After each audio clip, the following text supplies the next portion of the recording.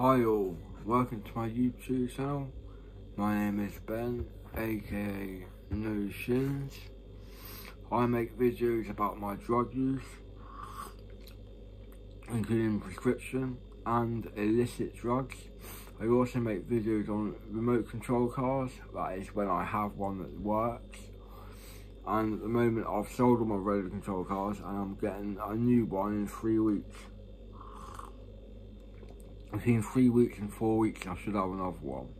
I'm looking at the Kyosho Inferno 3 VE, and these are pretty powerful remote control cars.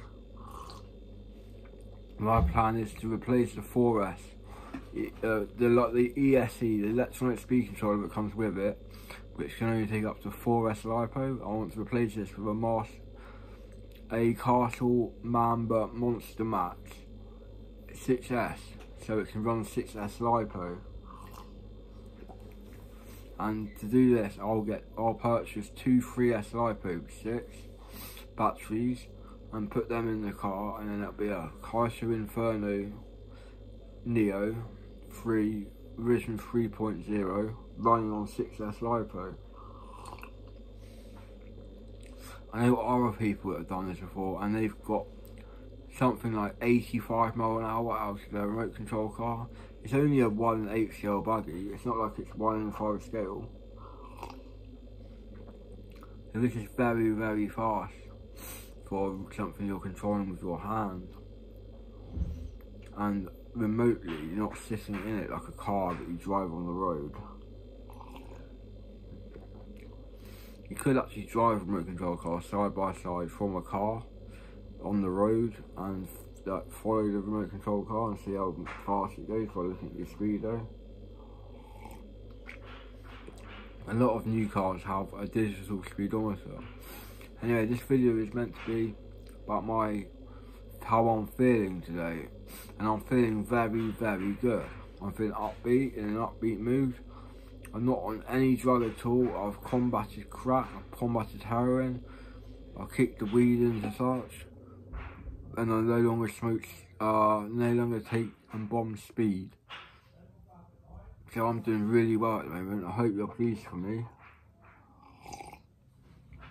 I know all my channel, all my members of my subscription list all are happy that I'm away from illicit drugs now.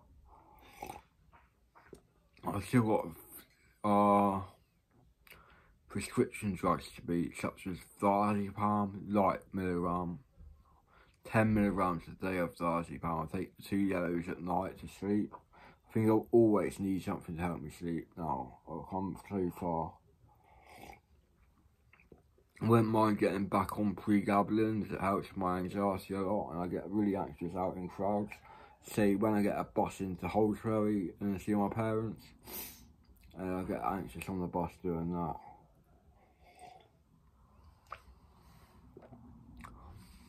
So I'm doing that with my face, I can't help it. I need clonazepam, according to someone, to help me stop doing that, to relax my forehead muscles.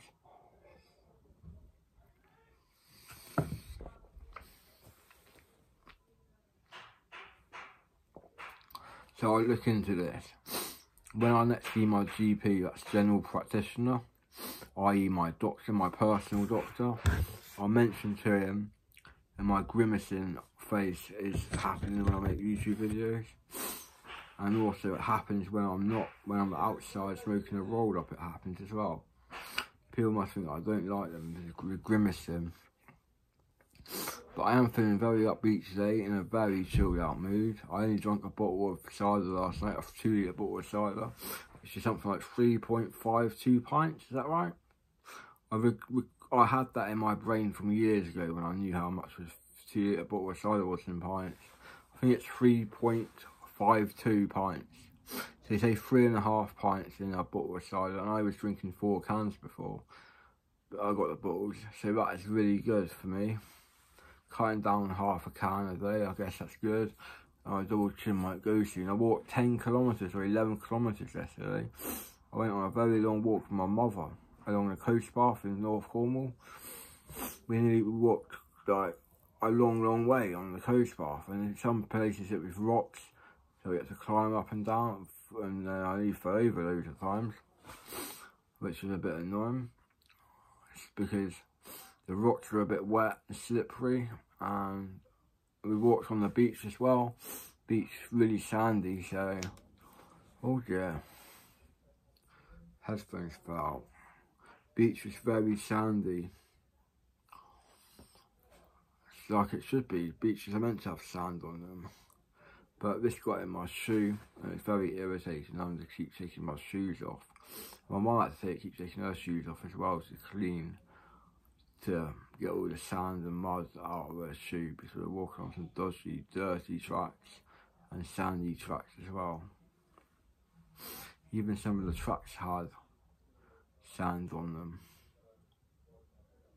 Anyway, my schizophrenia is a lot better today. I haven't had one voice, but they do come back and on later in the day. I think the quetiapine is finally in my system after about 2 weeks of taking 400 milligrams. I take 200 milligrams in the morning at 9 o'clock in the morning, 9 AM, and I'll take another 200 milligrams at bedtime when I go to sleep about 10:30 PM.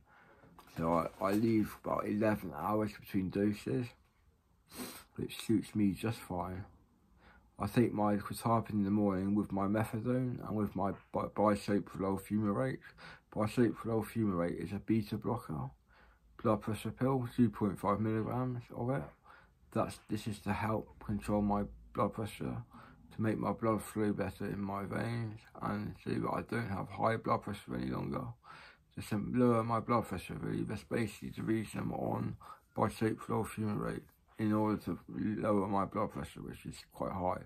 I think the reason for my blood pressure being high is because I drink alcohol quite a lot.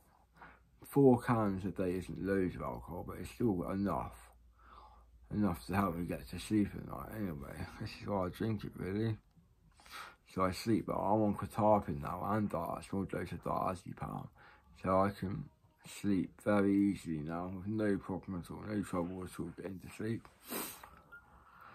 I have to lie there for about 3 minutes with my eyes closed and concentrating on my breathing, of course, like I always say to people to do. And when I've done this, I can actually fall asleep after 3 or 4 minutes of lying there.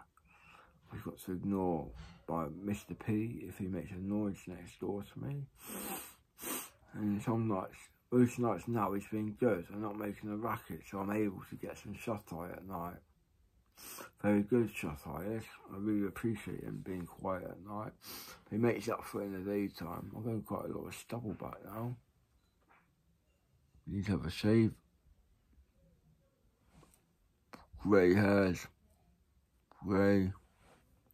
I'm 36 on the 26th of this month of May, in case you don't know what month it is. 26th of the 5th, 84, that's my birth date, sorry. I born on the May 26th, 1984. Anyway, I'm not really craving crack today, not really that much, and heroin I haven't thought about once today. That's literally the first time I've thought about it when I just said the word then. I haven't done heroin for 16 weeks in a day, and I haven't done crack cocaine for 15.5 weeks plus 1 day. So 15 weeks and 15 days off crack, or if you like it to be called freebase cocaine. What would you rather me call it? Freebase cocaine or crack? If I call it freebase cocaine, will you understand what I mean? Please answer this in the comments as well. So I know what freebase is, and I hope you do too. It's the same as crack. It's the same thing with desire. A different name for the same thing with desire. Like I call it white, as the speed down here is actually pink champagne. Usually you get pink champagne for speed here. White speed is still quite common throughout the rest of the country. Even in Barnstable, in Ilfracombe, we still get white speed sometimes. It's just a bit harder to find than pink champagne. Pink champagne is the strongest amphetamines you can get, but it didn't have much effect on me when I took it last time. I don't know why people buy speed, really. It's not actually that good. when it works well and your heart feels like it's going to pound out your body, then it'll keep you awake for like 3 or 4 nights of a gram. But when it does next to nothing, like, it doesn't have much effect on me unless I take a lot, like a quarter of an ounce of it or something. 7 grams of speed, that has a lot of effect on me. Once I took a ½ ounce in a day, in 2 hours I took a ½ ounce, just by eating it, and I was off my head. I got drug tested back when I went back to the hospital because I was sectioned at the time, and I absconded. I went into town with my mate Christian. I split up with him in town, went off and found some drug addicts in the church walk in Barnstable, and I got some speed and some weed off one of these druggies. Not a proper druggie, just a speed and weed head, really, a stoner. Because I used to be a stoner. And I have no problems with stoners. I have no problem with heroin addicts. I have no problem with crack addicts at all. I say let everyone get on with what they feel like they want to do, whenever they want to do it. As long as it doesn't disturb me, I have 0 problems with it. How would you like that to be a friend? If you do heroin, good on you. As long as you don't share a needle with me, I don't have a problem with you. Just keep your heroin away from me, please. If you do smoke heroin, please make sure I'm not in the same room as you. So I don't really want to end up with this in my system, because I have drug tests when I see the doctors, and then they find heroin in my bloodstream. They could cut me off from methadone. So I'd rather not smoke crack out of a pipe used with heroin like I have done before, but the doctor picked it up.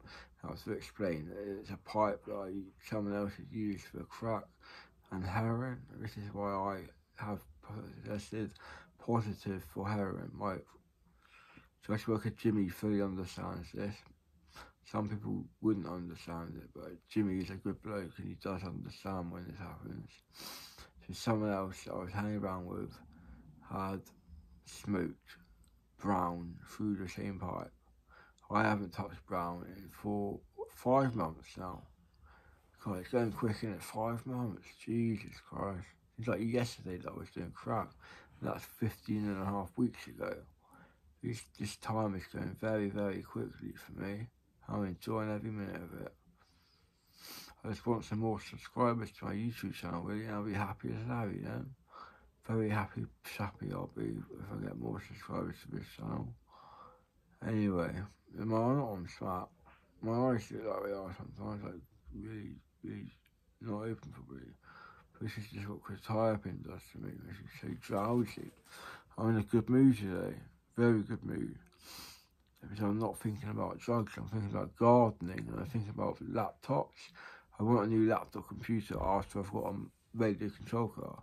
The remote control car I want to get is called a Kyosho Inferno Neo version 3.0. And it's brushless electric, not petrol, not nitro. Brushless electric, cleaner, better for the environment. LiPo batteries last longer than a tank of petrol, probably. Well, they don't, but they're cleaner, and you just stick, you have 4 packs, so you stick 2 in the car at one time. It's 6S LiPo requires 2 3S batteries, and you don't think you can buy a 6S LiPo battery. You can buy a 4S LiPo battery. 2 4S's make 8S. So you have 8 cell LiPo batteries. Very, very fast. You need a speed controller that can handle the power, and you need a low kilovolt motor. If you tried running a 8S LiPo battery with an 8S speed controller with a 3000 plus kV battery, you're looking at an overheated ESC and a melted motor.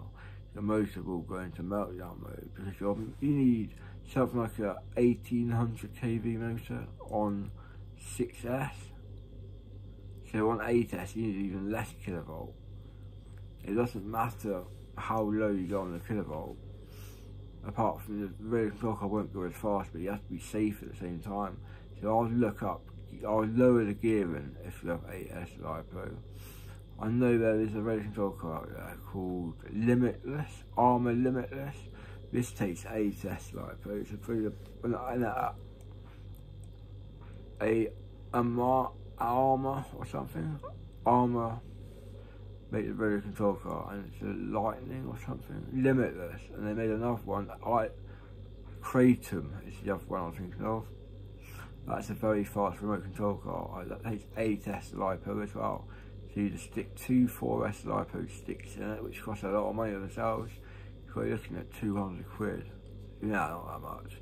Probably 150 quid for 2 4S batteries.